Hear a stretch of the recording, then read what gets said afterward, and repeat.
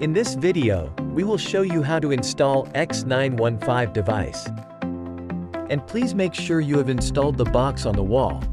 Please take out these accessories from the packing box for installation. Then line up the box on the base with holes in the device. Press device into the box and slide down to install it securely. Insert the removal key into the hole on the card reader touch plate and pull out the plate. Drive two M3 by 9.5 screws into the holes. Press the card reader touch plate into the device. Okay, that's all about the X915 installation. Thanks for watching.